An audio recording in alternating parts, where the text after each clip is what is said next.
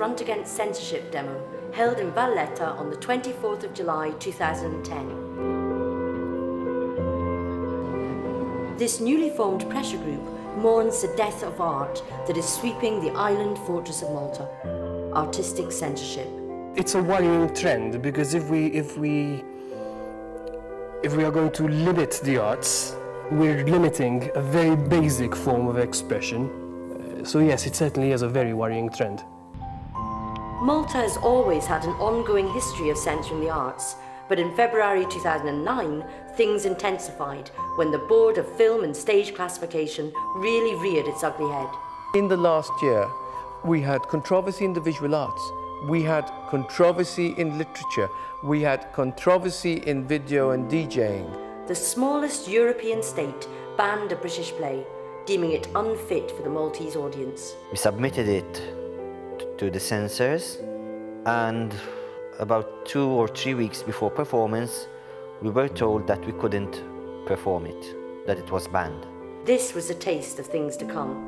University Rector has filed a police complaint, to the police, and the police were looking for me to have me prosecuted for disseminating pornography and for publishing obscenity. And you think that rock music was rebellious? You just better think again. No, we never had problems with authorities. We were quite cautious in our content. You know, we know there is a certain threshold that we cannot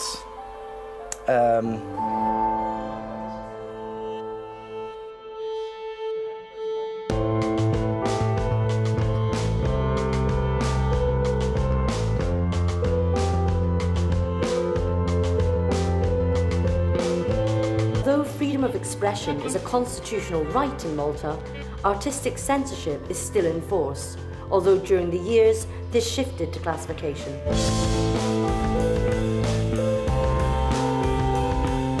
So no right to free expression is absolute. There is the rule, which is free expression, subject to a number of limitations. Now what's crucial about this rule is that the limitations need to pass a double test. And that is that the limitation has to be in the interest of a defined public interest. And not only a public interest, but that public interest has to be justifiable in a democratic society. Just when people thought that censorship was a thing of the past, Anthony Nielsen's stitching got banned for various reasons, including, amongst others, vilification of the state religion and obscene contempt for the victims of Auschwitz. The head of the censorship board was becoming increasingly uncomfortable with the liberal attitude that was being taken in terms of the choice of plays being put on. I suspect that there is a certain amount of conservatism and fear that theatre will corrupt young minds. Adrian Buckle is a theatre producer who thrives on producing new and contemporary plays for the islands. Well, our mission statement is to provide good theatre for Maltese audiences. We do so using mainly British scripts. We try to introduce new authors, new writing, new experiences. We also try to give young actors and young practitioners a chance on stage, and we try to give them their break.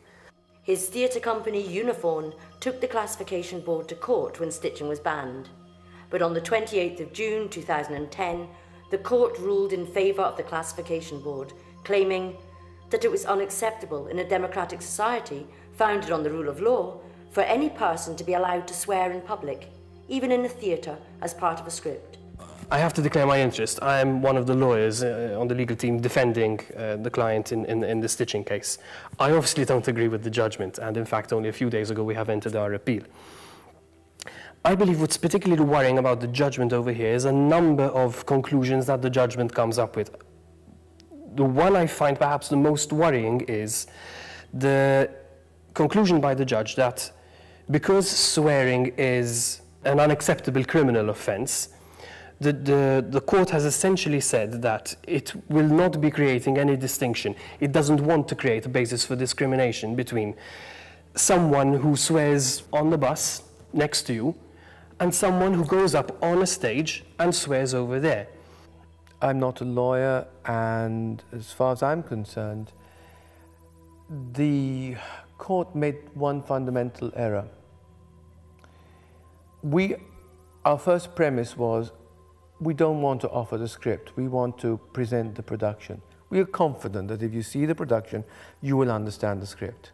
In art, in the performing arts especially, there is a great degree of pretense. It's not acceptable for us to go around killing people.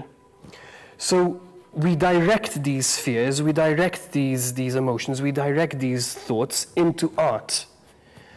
And we create dramas about murder, and we create dramas about horrible things, but we put them on stage because we can't go out and simply explore them in real life. So there's a distinction we have to make here between what is real life, between what is me going out in the middle of Republic Street and parading naked, and what is a life modeling class where I'm still getting naked in front of a group of people, but one is a pretend situation, the other is a real situation. And I think unless we appreciate this difference, then we're going down a very absurd way of thinking. The court is not trained to read a technical manual. The script is a technical manual. So, in all frankness, it was not his job to read the script. By actually passing a comment on the script, he is, in fact, implying that the script should be banned. Not that the play should be banned, not that the production should be banned, but that the script is banned. Now that's taking things very, very seriously. I think they got it wrong. I think they didn't understand what the case was about. I think they didn't understand the script. I think that we will have to fight it further and explore other legal ways to get it performed. The analysis was wrong on so many counts that it doesn't bear talking about, because it, frankly, it would make the court look like an ass, which is what the sentence is. Stitching was praised around the world and was given a 14+ certification at the Edinburgh Festival Fringe. But, according to the courts, the Maltese public was still being mistreated as the country's values could not be turned upside down in the name of freedom of expression. If we agree, and this is not just me agreeing, it's a universal concept, that there are limitations to free expression, then what we have to examine is, when is this limitation justified? We cannot say that censorship always goes against free expression and is always condemnable. There are some times when it is justified. The real problem is defining what is this public interest and what is justifiable in this democratic society. Now the censors have the wind in their sails. They will think they are more powerful. They will think that the courts are on their side. So they will probably be looking out with a more firm hand for new scripts. They will try to bully young artists. They will try to bully artists like me who are trying to do something different. This person knows little about the real world and thinks that by controlling what comes into Malta, then it's not going to happen. I remember when we had an argument, she said, but Malta's not Europe and Malta's not England. As if cheap travel did not exist, as if the internet did not exist, as if today's youngsters are not experiencing a totally different lifestyle to the one that she knows and she teaches in 6th form.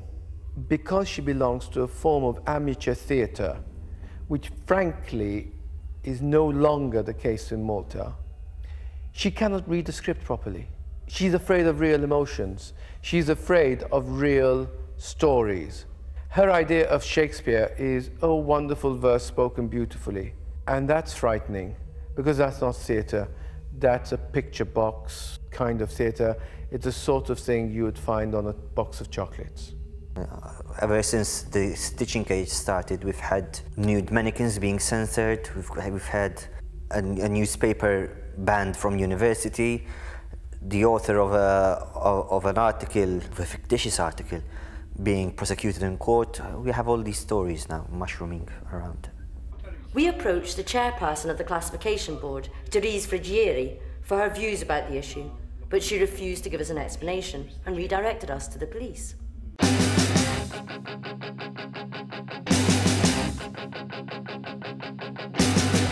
In late 2009, a censorship issue once again made news. Mark Camilleri, a 22-year-old university master's student and editor of journal Ir-Realta, published a fictional story about a promiscuous character. This didn't go down too well with the university administration. The story was in fact about a sexist and a chauvinist and a very stereotypical male who uses women for sex and doesn't understand love. Hija storja qasir ħafna.